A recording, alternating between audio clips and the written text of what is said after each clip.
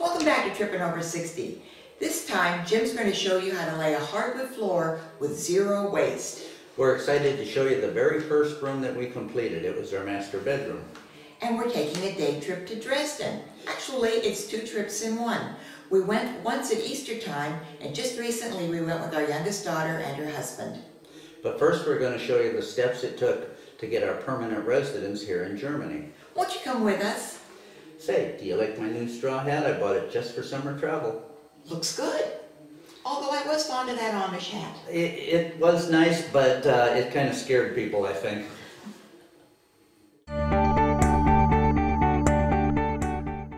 Welcome to Tripping Over 60. We're Jim and Linda Ryan, a couple of baby boomers who've caught the travel bug.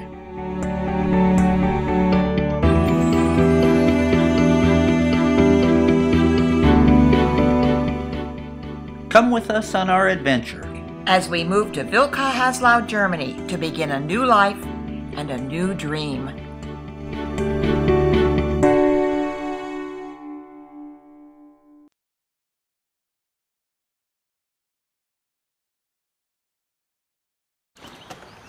Hello, Linda and Jim. Let's go to Glauchau. Hello, Jim. Hello, Linda. This is Andrea, our good friend and Lutz's assistant at Remax. Hello. This is Andrea Ullman. Tell me your last name. Ullman. Ullman. Oh, thank you. Thank you. And we are on our way to Glauchau. To get our long-term residency permit. Tell us a little about this whole process, how Germany thinks about residency. In German, shall I do it in German or in English? English, please. English, please, about resident. Because the guy who's there, who we meet, said we have to come after 3 weeks again. And then he give you, what is it, permit? Permit, yes. For another year, and then you have to do it every year. After 5 years it is done, you can stay in Germany for the rest of your life. Great. So off we went to Glauchau, where we applied to become permanent residents of Germany.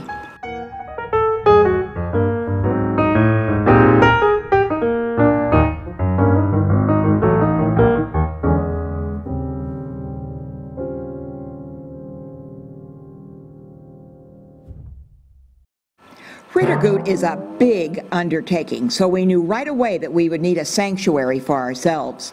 The first room we tackled was our bedroom. Still working on the bedroom floor. I will show you the most common mistake that most people make and end up with a lot of waste. Remember, I cannot afford to waste anything. Most people would take your next piece of wood, lay it down, mark it, cut this piece off and throw it away.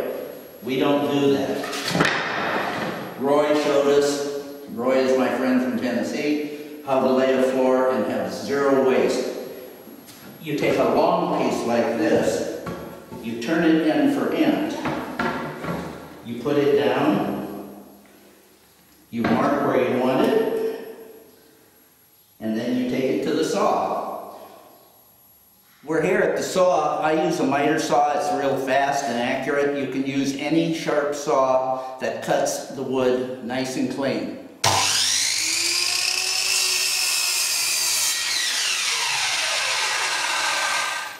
Okay, we've cut the piece. We're back at the job site. We take our hammer. It's a special hammer with an angle for tapping the wood into position. You get some grooves tight. You do that. You have a flooring bar, and you put here at your wall to tap it back in, because you cannot get a hammer back there to do that. We use 2-inch crown staples, and I'm going to put 4 of them in this short piece to really anchor it in. And this end of the hammer is what's used for driving the plunger. You do not want to use the back end, it will damage the equipment.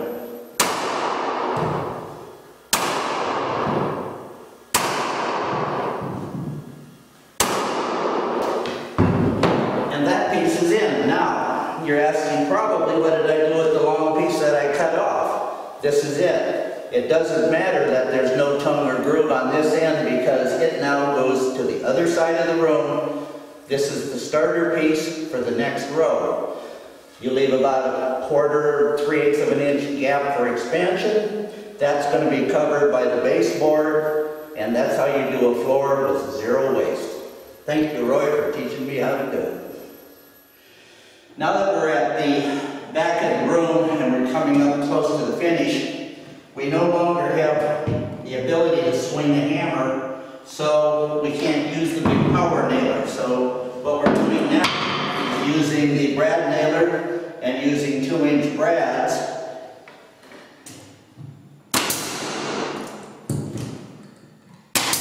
And we nail those through the tongue, and we just keep tapping them in with the hammer like always. Because the longer the board, the greater the chance of a warp in it. We're going back to putting in smaller pieces and getting a straight line the same way as we did when we started the first 2 rows.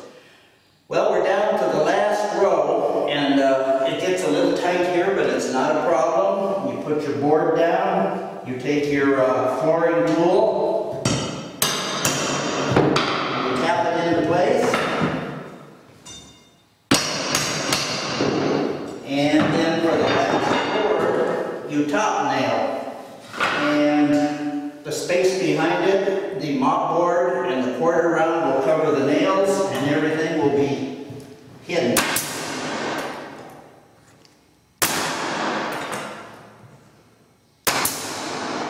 And that's how you do it.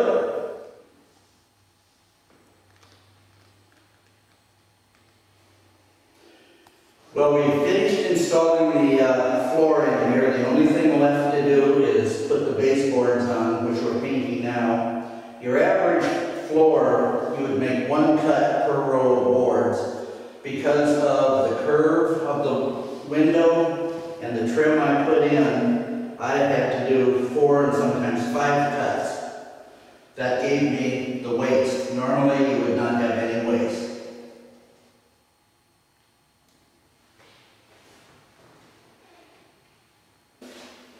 This is the total amount of waste for the whole room. You will not have any waste. So you can get rid of that. Because I had to use the router to cut new tongue and grooves, this is the sawdust from the router, you won't have that. Because you'll only make 1 cut per row. Because of all of the extra cuts, this is how much sawdust I accumulated.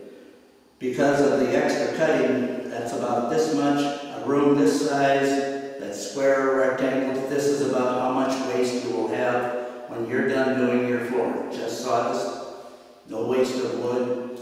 It's a great way to make a nice improvement to your house. If you want to do it, go for it. We're back in the master bedroom. We're working on cleaning and sanding the windows, getting them ready to paint. There's one real interesting thing about this house and houses of this age in Europe that we really find interesting. Remember, this is 112-year-old window technology.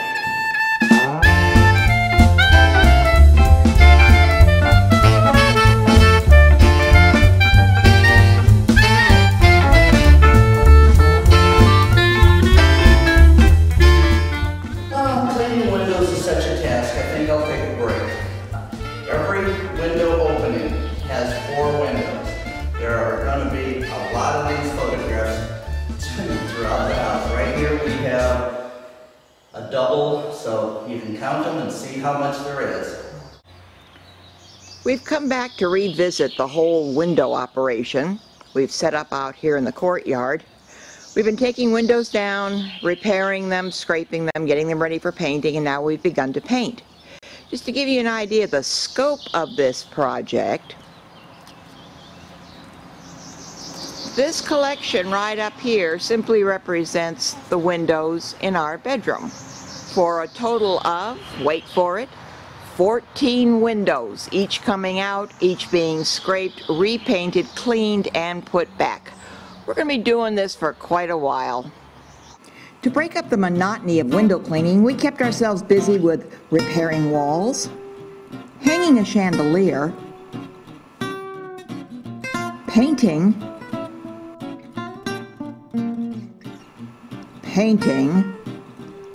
oh, and more painting, and installing a new wardrobe. All in all, we're pretty pleased with our new sanctuary.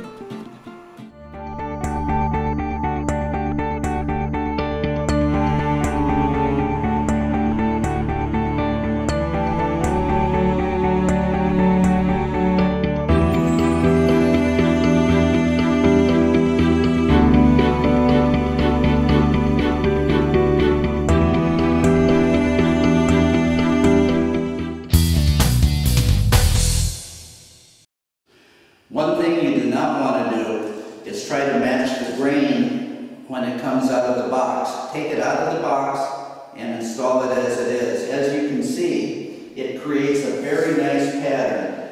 Little knot holes like this give it character and texture. Your floor would be very blah looking if you went and put all of this together and made it look the same. It would look like laminate, not real wood. So use it just the way it comes out of the box unless you have a very, very bad defect, but that's very rare. Dresden is the capital of the state of Saxony in East Germany, near the borders of Poland and the Czech Republic. It is the fourth largest city in Germany and has a population of over 530,000. Dresden is known for its art, culture, and architecture, particularly its phoenix-like rise from the rubble of the February 1945 Allied firebombing, in which over 90% of the city was destroyed. Today, it's a vibrant and beautiful city attracting visitors from around the world, including 2 recent expats. Any day trip starts with a train from our village into Zwickau. Here we are at the train station in Zwickau. We decided this morning to go into Dresden, so we're waiting for the Dresden train right now. And it's Easter Sunday. And it's Easter Sunday, yes. So, hello train. No train yet. Well, here we are, hour and 20 minutes later, we're in Dresden.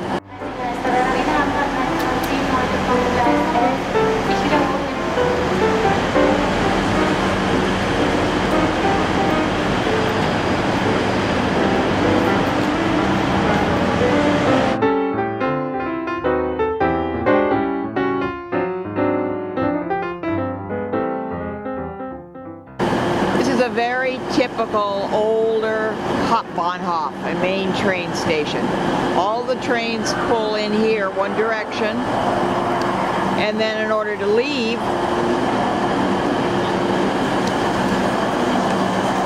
everybody heads out this way. So we'll be here for the afternoon. It's Easter. We needed something fun to do. Now we're inside the train station at Dresden. This is Linz Easter Bunny. They sell these enormous gold foil Easter bunnies with little red ribbons around their necks. There's the little ad. And then the big one that they're advertising here at the Dresden Hauptbahnhof. It's Easter Sunday, so we're not expecting to find a lot of things open. Usually on Sundays, the only thing you'll see open is going to be the sandwich shops and bake shops here at the train station. Visiting the city center is an easy 20-minute walk from the train station. Or a 5-minute tram ride. Coming into the old town center at Dresden, ahead of us is the palace, and beyond it is the Catholic Church here.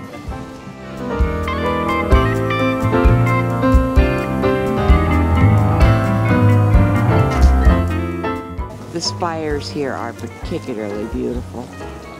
These are lights that I have liked for years and years. And they're all around here. They're just beautiful. If Rittergut was just a bit larger, I could see a pair of these out in front. This is part of the museum complex here called Swinger. Inside is a beautiful garden area.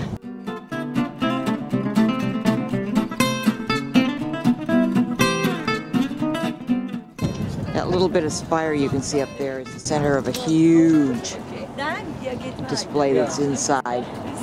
We're continuing down the street this way. Beyond this building is the Opera House, and that's our next stop.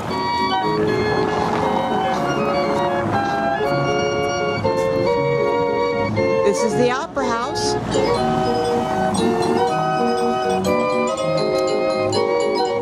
When they have large balls inside, they'll also pipe the music outside, and people that were not invited will all be waltzing Vienna waltzes outside in their coats and mufflers.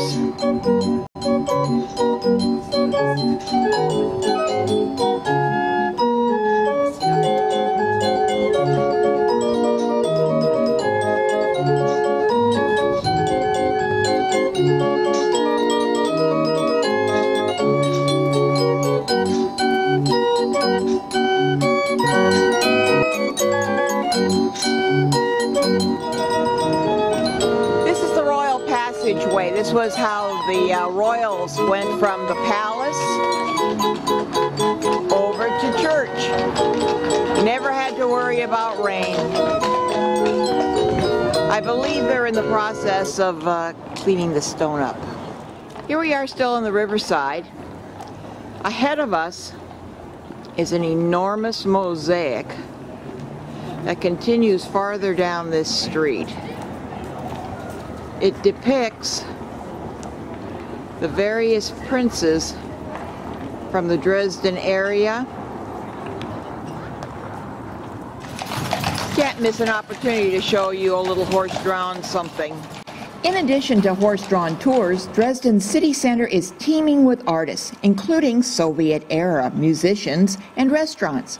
A trip to Dresden wouldn't be complete without a relaxing lunch on the square. People watching and enjoying bubbling water and tasty German food. At the end of a long day, it is so nice to be able to come into our room and relax and be away from all of the dust and the clutter, and remind ourselves what a really good idea this all was. We still have a lot of work to do, but we've also allowed enough time for travel and exploring. So for now, I'm Linda. And I'm Jim. We're tripping over 60. Should we? Oh, yes, please.